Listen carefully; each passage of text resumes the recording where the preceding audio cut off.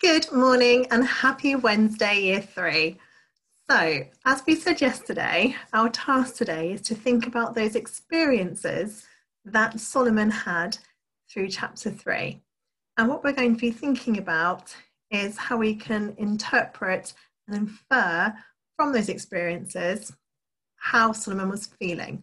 So, we're thinking then about retrieving the answers, looking for the answers about how he was feeling, and then reading around those answers to really interpret and infer how he was feeling.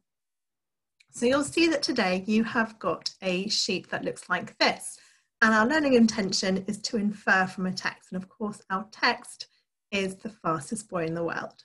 Now, what you need to first of all do is read about the new experiences that Solomon had that day, okay, by retrieving those experiences from the story, from the chapter three.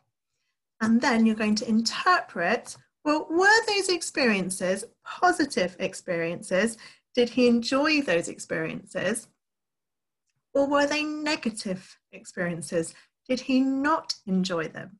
And you're going to give evidence of how you know, okay? How have you made that inference?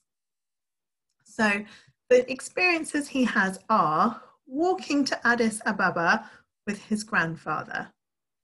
Now, I know that happens in chapter 2, but he does talk about it a little in chapter 3, and you can think about what you know from chapter 2 as well. So think about, is that experience a positive or a negative experience for Solomon?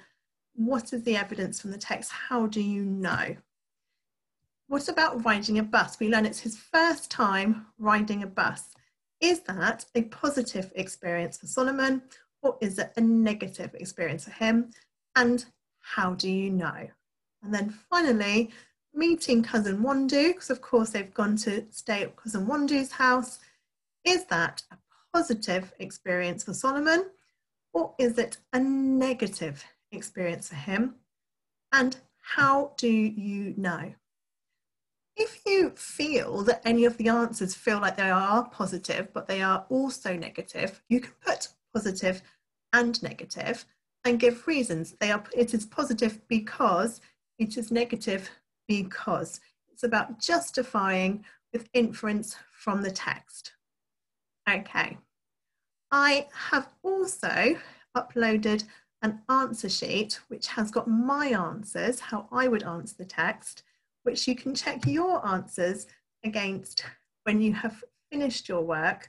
But please do not look at the answers until you have done your learning. Otherwise, you won't be learning today, and we want to make sure that you are.